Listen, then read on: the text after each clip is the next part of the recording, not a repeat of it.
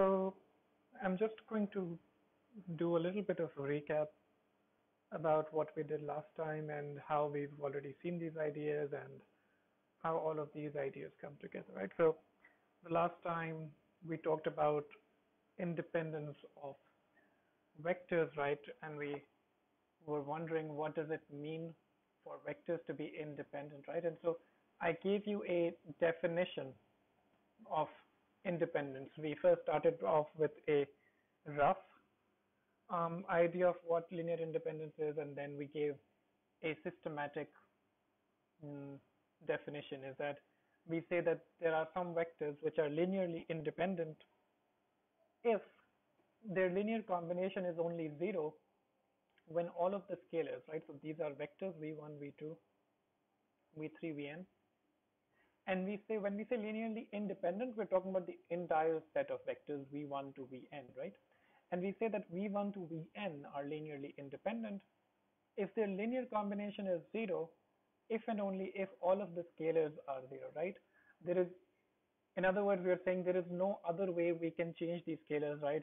Make this 5 and make this 3, and then still get the 0 vector on the right hand side, right? So their linear combination gives the 0 vector if and only if all of these scalars involved are 0. And we settled on that definition because it told us that if this is true, then there is no way that one of them can be written as a linear combination of the others, right? And that's something that we don't want, that one of the vectors is a linear combination of the others. And then at the end of the last lecture, I connected that idea to the idea of, let's say we say that C1 to Cn are linearly independent, right? Are linearly independent. And now if I see these vectors C1 to Cn as the columns of a matrix A, right? So if I make an m by n matrix such that this is my matrix, I had some vectors and I just put them side by side as columns of A, right? And we saw that if I try to solve now Ax equals to 0, then if they are linearly independent, that means that I'll only get the trivial solution in this case, right? In other words, what do I mean? When I say that Ax equals to 0 only has a trivial solution, it means that the null space only contains the 0 vector, right? What's the null space?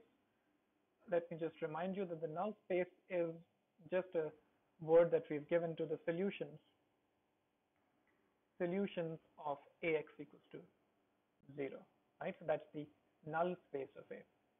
And when Ax equals to 0 only has a trivial solution, we say that there is only one vector in the null space. And these null space, we call it a space because if you combine these vectors, we've seen that it makes a vector space, right? It satisfies vector addition and scalar multiplication, all of those nice things, right? So now this is the connection that I ended the last lecture at, right? And notice here that there is no special consideration of the size of A. This is true regardless of the size of A. It can be an m by n matrix, right? So the only so if you're taking n vectors, n column vectors, then you know that there are going to be n columns, right? N columns, because you took n column vectors. But the number of rows depends on how many entries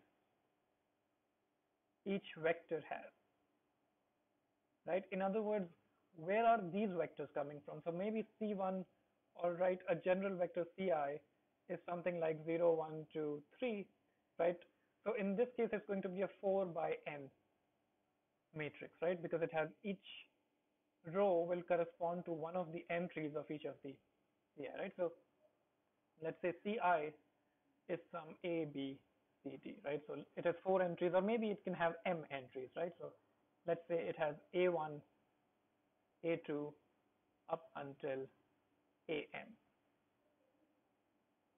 m entries, and that gives me the number of that gives me the size of this matrix. But regardless of whatever the size of this matrix is, we're going to have this fact that when the columns are linearly independent, Ax equals to 0 is only going to have a trivial solution, right? And this is the same as just saying that when I do Gaussian elimination, that when I perform Gaussian elimination, then Gaussian elimination will not give me any free variables, right? So remember that when we were doing Gaussian elimination, free variables gave me more solutions to the null space, which means there are going to be no free variables. All of this is connected, okay? Okay, so we're going to come back to this fact in a bit. Or maybe we can just think about this. So for example, if there's going to be no free variables, then what can I say? I can say that the matrix, if there are no free variables, that means all of the columns have pivots, right? So if there are n columns, then I must have n pivots. Because if I don't have a pivot in a column, that will give me a free variable, which will mess all of this picture up. Because as soon as I get a free variable, I know that the null space will start getting infinitely many solutions, right? This is something that we've seen when we were discussing how many vectors the null space has, right? So n pivots, which means the rank should be equals to n. Okay, so for linear independence, matrix A should have rank equals n. Okay, so let me just take this picture and let me remind you that this is something that we did in lecture 2.2. I drew this, I wrote up these different sentences, and we were at that time just dealing with an n by n matrix. And I said all of this, and at that time the conversation was a bit intuitive. I did not give you definition of linear independence. We didn't even know what the null space was. But even then we had some idea of some way of talking about these ideas, right? So, and the discussion that we had was for an n by n matrix, and notice that this is something that we've already discussed, that when Ax equals to 0 has only the trivial solution, the columns of A are linearly independent. So even then, even when we did not have the definition of linear independence, we knew that we can at least think about these things, right? And now, so the above discussion was for an m by n matrix. If you restrict it, so in this case, m can be greater than n, or m can be equals to n, or m can be even less than n, right? But if we restrict to a square matrix, then we get all of these conditions as well. So when Ax equals to 0 has a trivial solution, we know that the inverse is going to exist, right? We know that the Ax equals to b is going to have only the unique solution. We know that rows of A are also linearly independent. This is something that we just did it in a hand-wavy way, and this is something that perhaps will come up in the next lecture. So we're going to put a little star here because this is going to be important. But also notice that when I say Ax equals to 0 only has the trivial solution, maybe I can just add one more statement at the end of it. I can just say that the null space only contains the 0 vector. That's the null space. So it's called the trivial null space. Okay.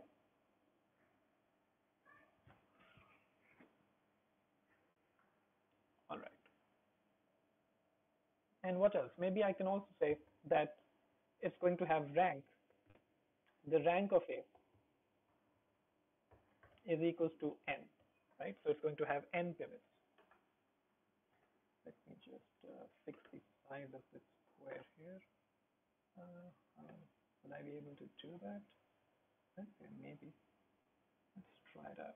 Let's get rid of this square and let's put another square. Okay. So we sort of expanded this list here, right? The rank of A is going to be n.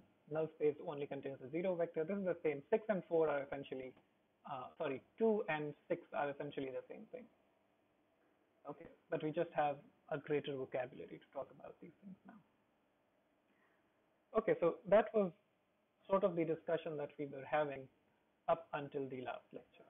Okay, so these are the things that we've put together as we've talked about these things.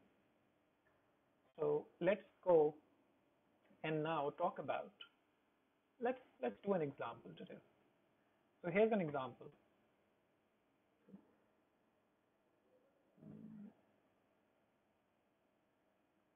Okay, so here's a question. V1, let me just write down some vectors. 1, 2, 3. And V2 is 1, 1, 1. And V3 is 2, 3, 5.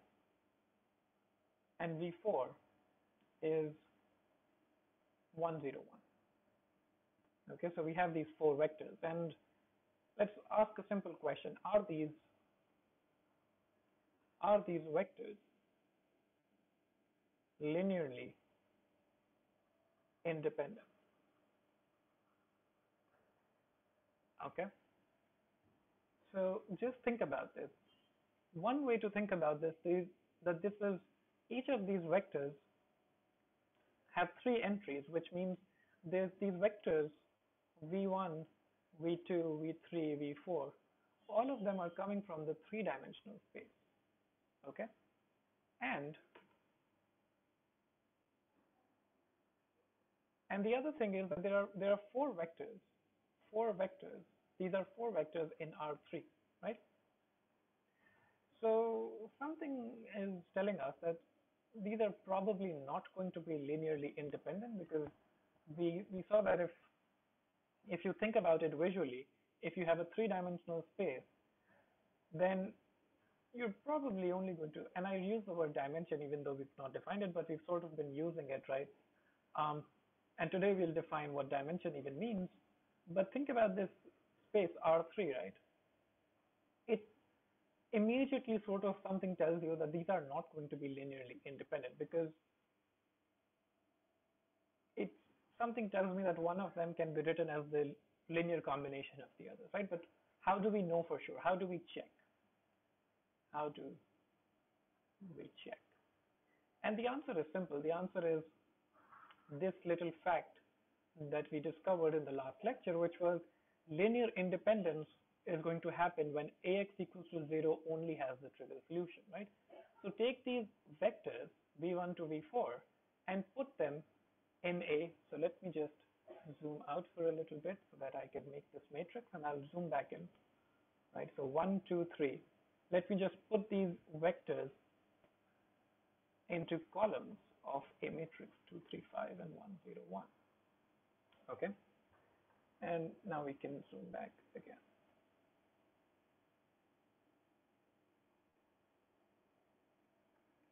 Okay, so here's a little here's the matrix A, and v1 to v4 are the columns of A, right?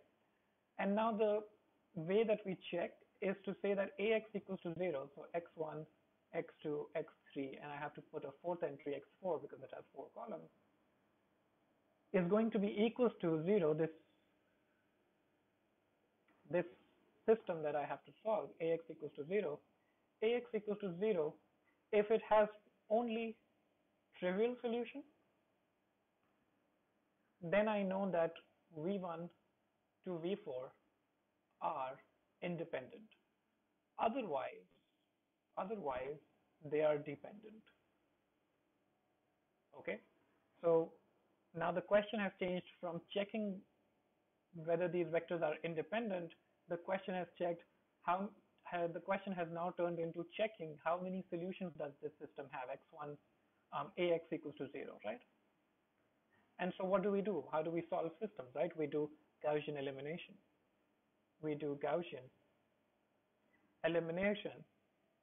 And let's not even do Gaussian elimination. Let's just think what Gaussian elimination will give us. Notice that this matrix has 3 rows and 4 columns, right? So A is 3 by 4, which means it is m by n such that m is less than n, right? That it has more variables than equations. And I immediately can conclude that even if I get pivots in the first column and pivot in the second column and pivot in the third column, there is no possible way for me to get a fourth pivot because I run out of rows, right? Which means no matter, I don't know if I'll get these three pivots even. I might get two pivots, I get one pivot, but at max, I'm going to get only three pivots, right? Which means the rank of this matrix is the maximum rank of this matrix can be m. And that rank is always going to be less than equals to n, right? Which means at least x4 is free. And that's a problem. That's a problem because immediately as soon as you have a free variable, you get non-trivial solution to ax equals 0. And that's it. We don't even need to check anymore. That's all that we needed to do because as soon as I get non-trivial solutions to ax equals to 0, I know that non-trivial solutions to ax equals to 0 immediately will mean that columns of A are not linearly independent, right?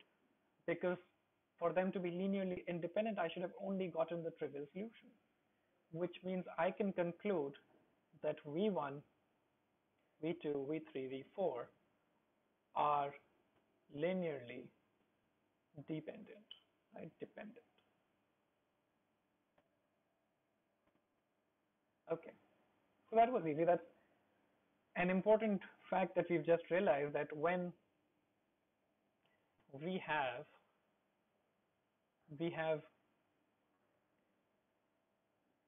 let's say n vectors in Rm such that n is greater than m, right? That's what we were doing, right? We had n vectors. We had n vectors in Rm. Then the vectors are linearly dependent. So we don't even need to check, right?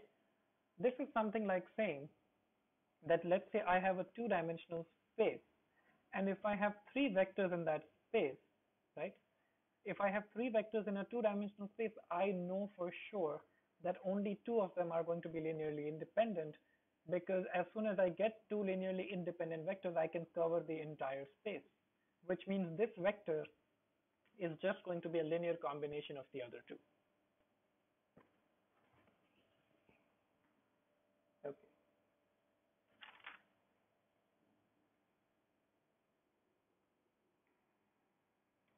Okay, so at this point, let's define a new thing. Let's define something called the span, right? And we say the span of a set of vectors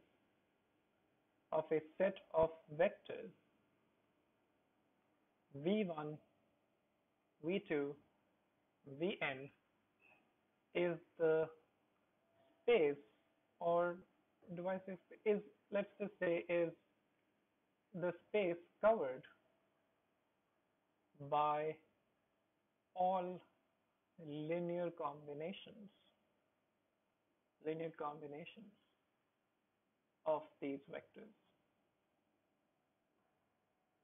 Okay, what does that mean? Let's talk about one vector, right? Let's take one vector, v1, one vector. Well, if the vector is, let's say, non-zero vector, right? Then the span of this vector, if I take all possible linear combinations, then its span is going to be this line. Okay, so if it's non-zero, then the span of that vector is going to be a line. But if it's a zero vector, then the span is just going to be a point. Okay, let's take two vectors.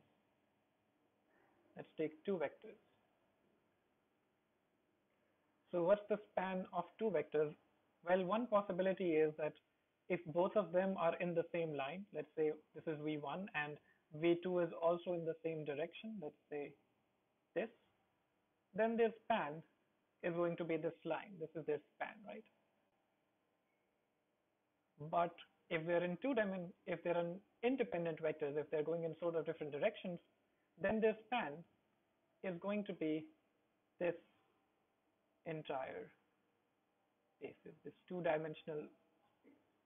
Okay, so that's another possibility for the span of two vectors. Okay. What about three vectors?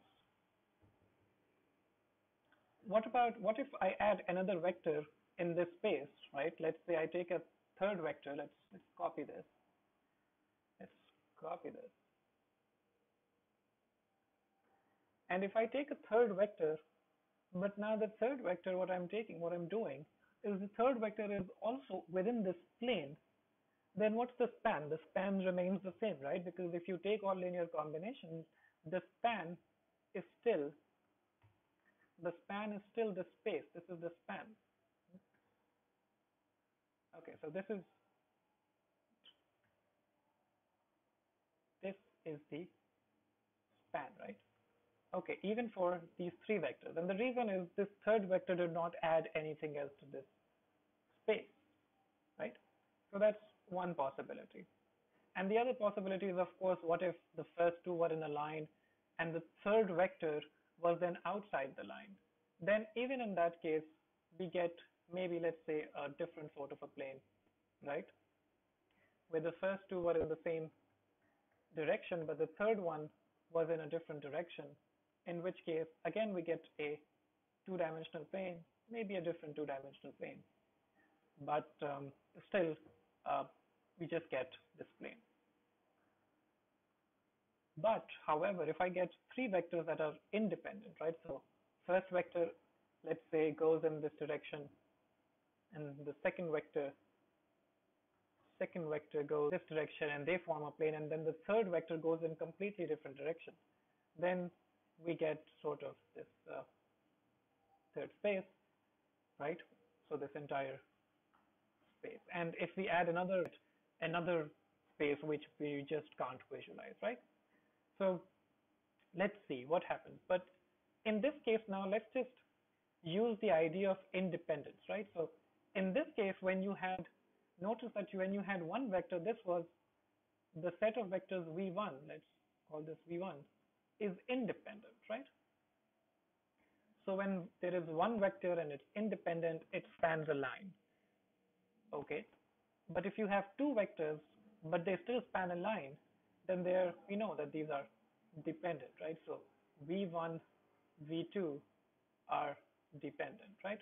But as soon as you make them independent, then you get a different space, right? So in this case, v1, v2 are independent.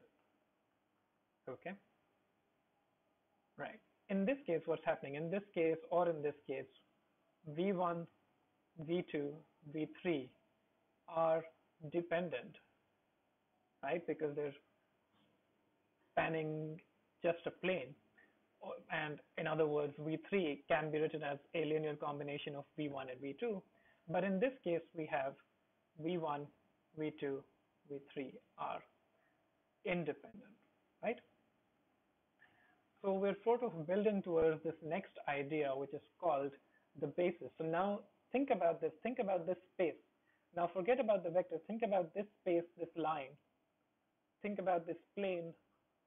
Think about this, well, R3 space, or let's call it, 3D space or a cube maybe, right?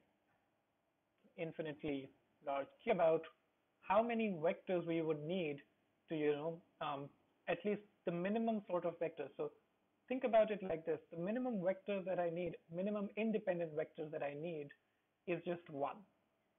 I can have two, but I don't really need the second vector. As long as I have one independent vector, I'm fine, I have a line.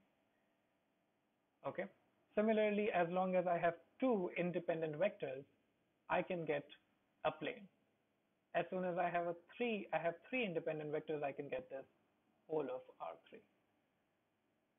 Okay. All right. So the idea that I'm building towards is the idea of a basis, right? What's the basis of a vector space? So we're saying the basis of a vector space, right? And the idea is as follows. The basis of a vector space is a set of vectors.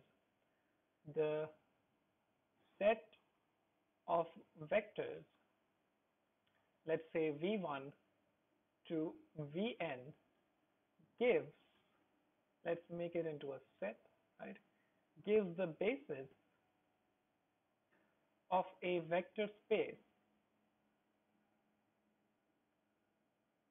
V. Let's call that vector space V if we have two conditions, right? So think about these three vector spaces. In this case, this line is a vector space. This plane through the origin is a vector space. This R3 space is a vector space, right? And so let's think about these vector space, and the idea of a basis of these vector spaces is that these vectors, the span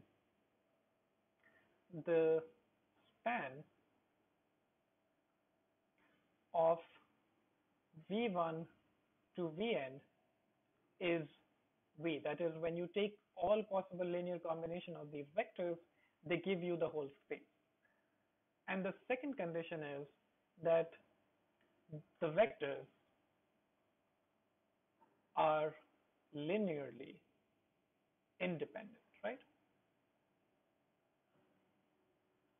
Okay, so let's go back. So we have two conditions to satisfy to get a basis for a vector space. They should be linearly independent and their span should be the whole space. So now the question is V1 a basis for this line? Absolutely, right? So V1, so let's call this S, right? Let's call this S, this line, let's call this L, and we can say that V1 is a basis for L, okay? But in this case, we have two vectors. They are spanning the line, but the problem is that they are dependent vectors. So V1, V2 is not a basis for, let's say, this line. Let's call this L2 for L2, right? Let's say this is L2. Okay, what about this plane? Let's call this plane P, and I can say that V1, V2 are a basis for this plane 1, right? So let's call this plane 1. They're a basis because there are two vectors, they're linearly independent, and they're spanning. So they're basis because they're independent vectors and they're spanning this whole plane. Okay, what about these ones? Are they spanning the plane? Yes. So P3 is being spanned by these three vectors. Are they independent? No. So V1, V2, V3 are not. So is not a basis for P2 or P3, right? Let's call this P2 and this is P3. And finally, I can say, let's call this space S, right? Let's call this space S. And I can say that these three vectors, because they're independent and they're spanning the whole space, then V1, V2, V3 is a basis for S. Okay. All right, so that's the definition of a basis. And we're going to do some examples immediately so that it becomes clear what the ideas are. So let's talk about R2. The first example that I can think of is 1, 0, 0, 1, right? And the question is, are they independent?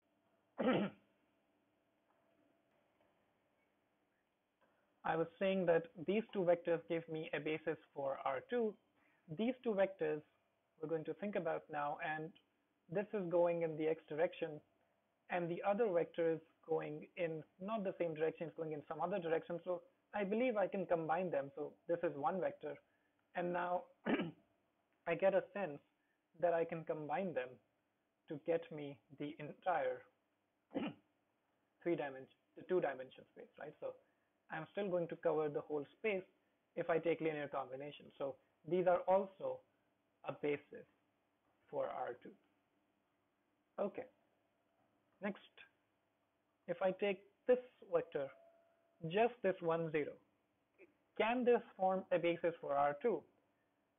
One vector I know is just not going to be enough. It's just going to stay in this line. Even if I take another vector that is in some other direction, it's going to be stuck in this its own line, right? So 1, 0, and if I take another example, 2, 2, then this is not a basis. And this is also not a basis for R2. Not a basis for R2. Okay. What are they a basis for? Well, if I think about this line, if I call this line L1, then I can say 1, 0 is a basis for L1. And if I call this L2, then I can say that 2, 2 is a basis of L2, because if you just think about this line, then one vector is linearly independent, yes. And the problem in both of these cases was not that they were dependent. They are independent vectors because one vector is not a dependent vector, but the problem is there were not enough vectors to cover the two-dimensional space. Okay. And now finally, let's look at one more example. Let's say this is 1, 2, and 2, 4, and I can see that 1, 2 is going to be a vector like this, and then 2, 4 is going to be another vector in the same line. So this is again is not a basis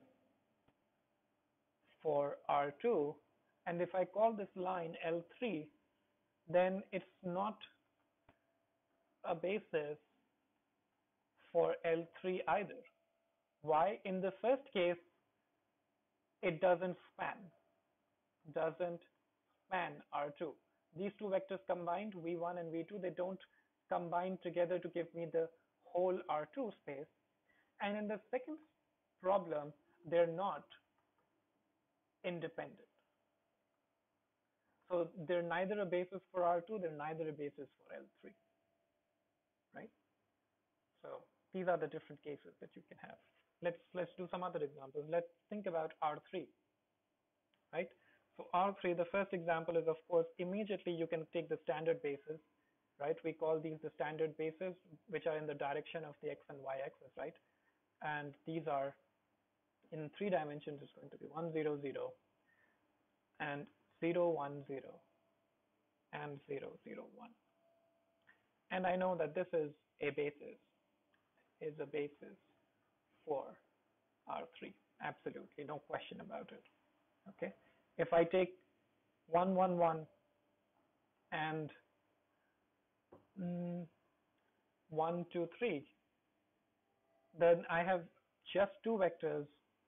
Sure, they might be linearly independent, but I know they're not going to be enough to cover R3, so this is not a basis for R3. Okay. Another example, perhaps, let's say 1, 1, 1 and 1, 2, 3 and 2, 3, 4. Okay, what about this one? What do you think?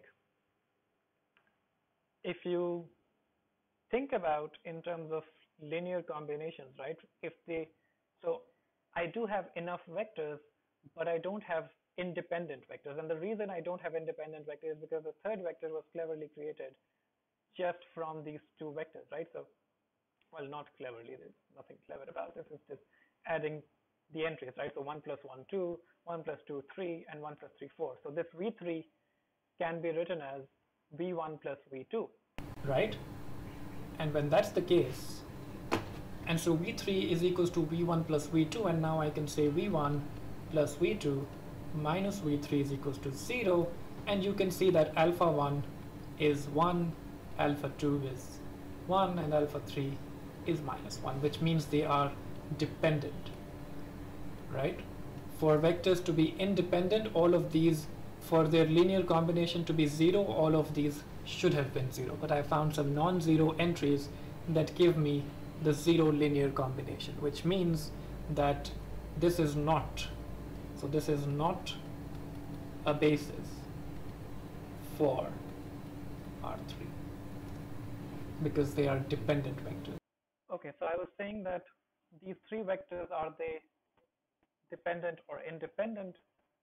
And the problem is that they are dependent vectors, and the reason is that I can just add the first two vectors together and get the third vector, right? When I do this, when I say v1 plus v2 gives me v3, I can write them like this, and then I can change them to v1 plus v2 minus v3, and this is telling me that alpha 1 plus alpha, sorry, it's telling me alpha 1 v1 plus alpha 2 v2 plus alpha 3 v3 is 0, even though alpha 1, alpha 2, alpha 3 are not all 0, right? When you have that, that's the definition of independence, right? The definition of dependence was that when their linear combination is 0, all of them, the scalars, should be 0. But I have non-zero scalars, 1, 1, and minus 1, for which this linear combination gives me the 0 vector. Therefore, they are dependent and they don't form a basis for R3. Okay.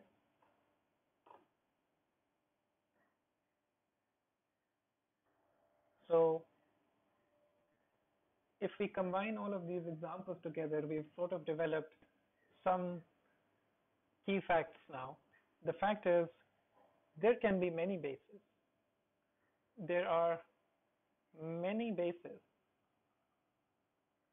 for the same vector space, right? For example, so here I gave you just this one example, but I can give you another example, right? I can give you example 4, which is 1, 0, 0, and 1, 1, 0, and 1, 1, 1. And you can check that these are linearly independent. And I know for sure that they're going to span R3, right? So that's the first thing. There are many bases for the same vector space, but however, they have something in common. And what is this? The basis, the different bases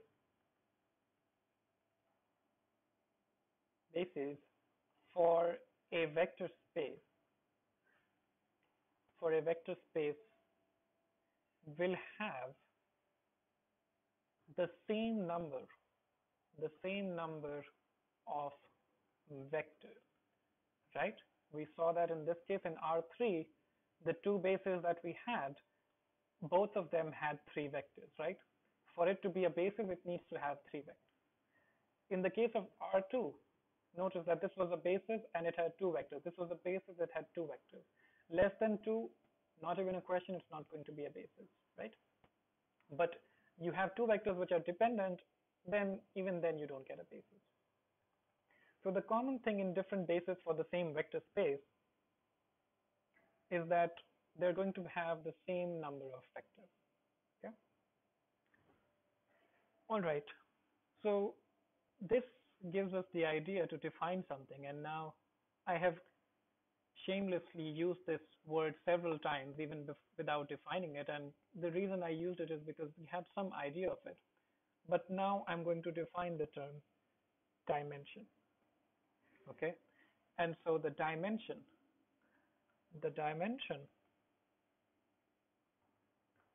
of a vector space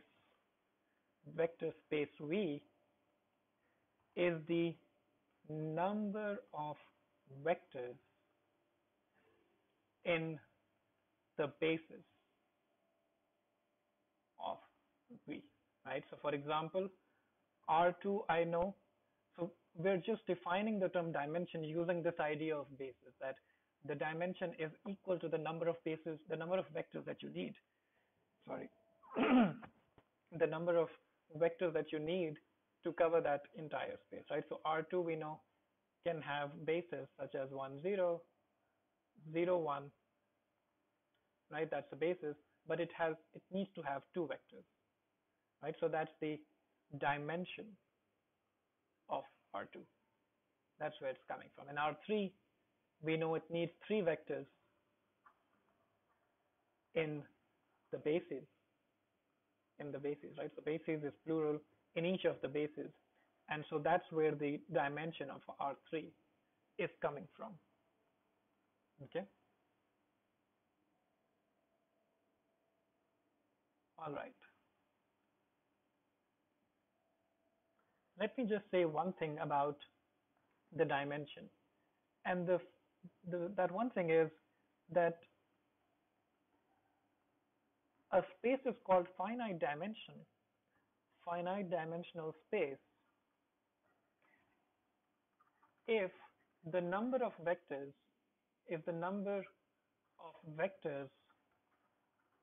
in its bases is finite. For example, consider Rn. I know that this is a finite dimensional space because I can find one. So Rn is made up of vectors which look like this, right? v1, v2, dot, dot, dot, vn. And I immediately can find the standard basis vector, right? Let me make a basis for this. The first vector is going to be 1 and all zeros.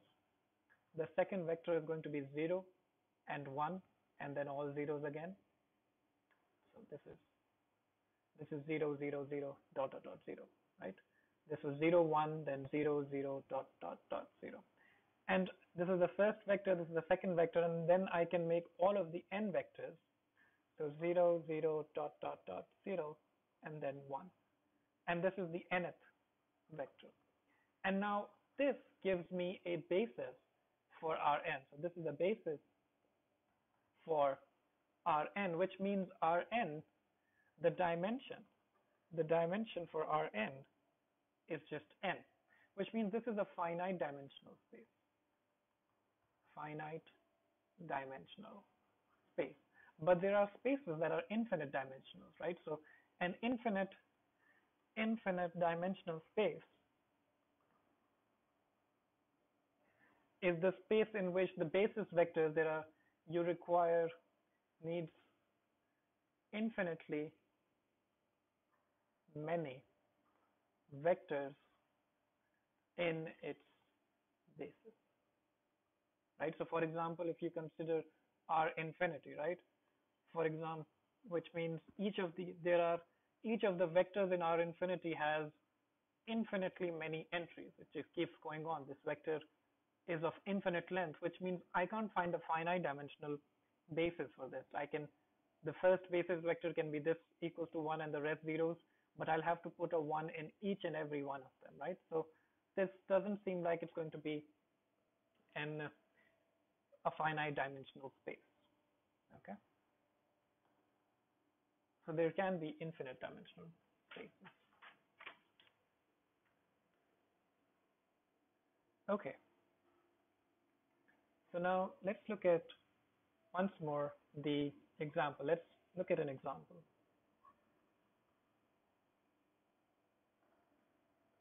And here we're going to look at the dimension. We're going to look at the dimension of the column space of A. Okay. All right. So let's consider a matrix A, which is the following. This is 1, 2, 3, and 2, 1, 3. And let's make another vector 3, 3, 6, and another one 1, 2, 3. Okay. All right. First and foremost, I know that this has 3 rows, 4 columns. The dimension, of course, cannot be, this is an R3, right? All of these vectors, consider C1, C2, C3, C4. Then the column space of A consists of all linear combinations, right? It's alpha 1 C1 plus alpha 2 C2. It contains of all these vectors, alpha 3 C3 plus alpha C4, C4. Now, if you're in R3, each of them has 3 entries, and you have 4, the dimension has to be either equals to 3 or it has to be less than or equals to 3. Because if these are 3-dimensional vectors, right, if they are in R3, then the best that I can hope for is that they end up giving me R3. That's the best I can hope for. Because the other vector is still in the same space, right? All of these vectors are in this space, right? These are 4 vectors, and so they can't be linearly independent. So that's something I know off the bat, that the dimension cannot be equals to 4. It has to be equals to 3 or less than 3. And how do I find how many independent vectors I have? We can check that by doing Gaussian elimination and finding the number of pivots will tell me the number of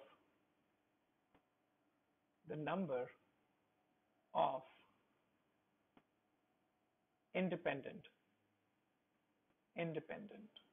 vectors. Okay. So here we go. So let's do some Gaussian elimination. So let's do R2. Let's take this. Let's perform Gaussian elimination on this. Okay. So the first thing that I can see is, even before I do Gaussian elimination, is that this column and this column are the same column. So this is a copy of this. That means this column is not an independent column, right? So this is C1, C2, C3, C4. I can just get rid of C4 from my list because C1 is the same as C4. Okay. For C3, notice that C3 is just C1 plus C2. So I can also get rid of C3 from my list, which means I get only 2 independent vectors, right? But we can do this also systematically. So let's do that. Let's do R2 minus 2 times R1, and let's do R3 minus 3 times R1. So let's do this Gaussian elimination. So first stays preserved. Second one, 2 minus 2, 0. 1 minus 4, minus 3. 3 minus 6, minus 3. Right? 3 minus 6, of course, minus 3. And 2 minus 4, minus 2. Okay, and the second one, 3 minus 3, 0. 3 minus, what is it? 3 minus 6 gives me minus 3. Yeah, 1 minus, yeah, I think it gives me minus 3. And then 6 minus 9 gives me minus 3 again. And then 3 minus 3 gives me 0, I believe. Is that true? No, I made some mistakes. So 3 minus 3 times 1. What does that give me? 3 minus 3 gives me 0. I miss 2 minus 2, this one should have given me 0 as well, right? So 2 minus 2, this was 0. Okay. So now I can just do R3 plus R2, and that gives me 1, 2, 3, 1, 0, minus 3, 0, and 0, 0, 0, 0. Okay, sorry, R3 minus R2. So now I see that I have 2 pivots, and that's exactly what I expected, right? I expected 2 pivot variables, 2 independent vectors. So this tells me that the rank is equals to 2, and the number of independent vectors is also equals to 2, which means if I combine all 4 of them, one of them is in, so let's say this one is in this direction, the second one is in some other direction, but the rest of the 2 of them are in this space covered by the 2 of them, right? This third vector was dependent on these 2, this fourth vector was also dependent on these 2, which means I have just this 2-dimensional space. So the dimension of the column space of A is also equals to 2. So here's something that we can say. We say that the rank of A is equals to the number of pivot variables, which is equals to the number of independent columns and which is also equal to the dimension of the column space of A. Okay.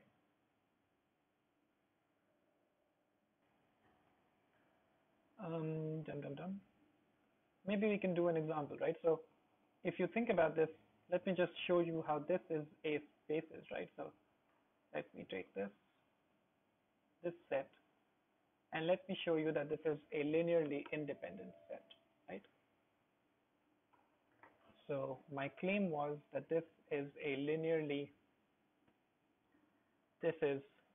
linearly independent.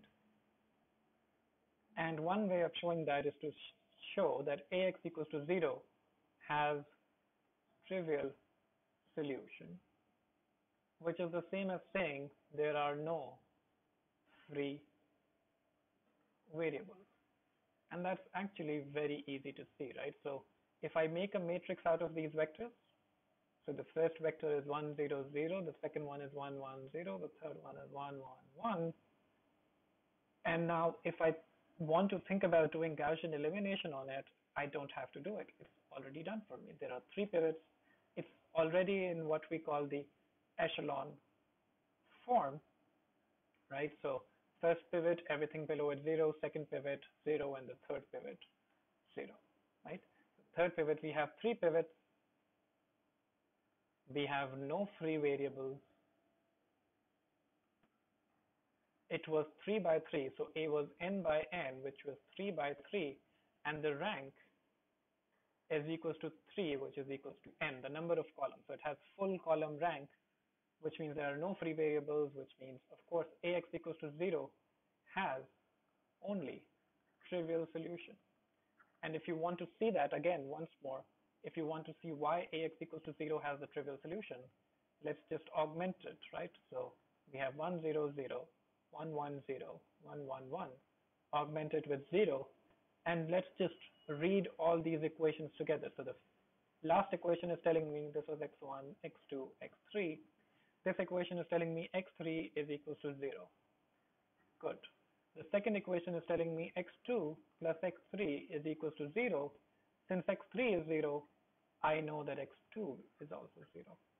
And finally, the first equation is telling me x1 plus x2 plus x3 is equal to 0, which of course means that x1 is equal to 0. So 3 pivots,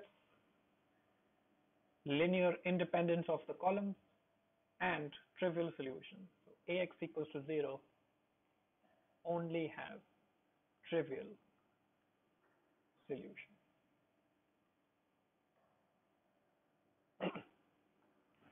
These ideas almost will become natural for you because they're just, at the core of it, you can start to think that it's just the same idea, but you're looking at it from many different perspectives. You're looking at it from matrices, you're looking at it from vectors and vector spaces and null spaces. But at the end of the day, that idea is just one idea where you're interpreting it in different ways, right? And that's actually the core of linear algebra, that main idea, right? Okay. What about this one? Let's say I want to see that 1, 2, 3. Let's check whether these are independent or not, right? Let's question. This is a claim that we made that these two are linearly independent. We can check that, right? Okay, so let's say these are my vectors, and let's try to see are they independent. Okay, so in this case, I'm taking an m by n case where m is greater than n. So 1, 2, 3, 2, 1, 3. Let's try to solve the system for 0, 0, 0. Okay, so here's what we do. We do Gaussian elimination on it. Let's not augment the 0, 0 to it. Let's just do R2 minus 2R1 and R3 minus 3R1. So I get 1, 2. This one becomes 2 minus 2, 0.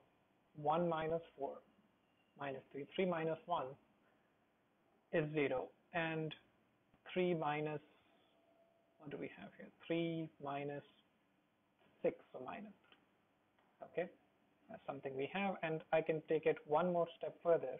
I can do R3 minus R2, and I get 1, 0, 0, 2 minus 3, and 0 here. So I have a pivot, I have another pivot, so I have two pivots, right? And so this was x1, this was x2. So what are these equations telling me? Let's read off these equations. Let's again try to solve these equations, right? 1, 2, 0, minus 3. I can augment the 0 vector back in, right? Remember, I can do this because nothing really happens to this right hand side. If this was non-zero, I would not have been able to do this, and I would have needed to do Gaussian elimination on this as well. So this is x1, this is x2. What's the last equation telling me? The last equation is telling me 0x1 plus 0x2 is equals to 0, which is 0 equals to 0. It's fine. It's not a contradiction, at least, so we're fine. The second equation is telling me minus 3x2 is equals to 0, which means x2 equals to 0. Okay, checks out. And this equation is telling me x1 plus 2x2 equals to 0. I already know that the second variable is 0, so x1 is also 0. So again, I can see that ax equals to 0 only has trivial solution, which is, what's that solution? That solution is just 0, 0, right? That's the solution. This is x1, x2. Okay, that's about it. I think we are set. That's a good example to end the lecture at.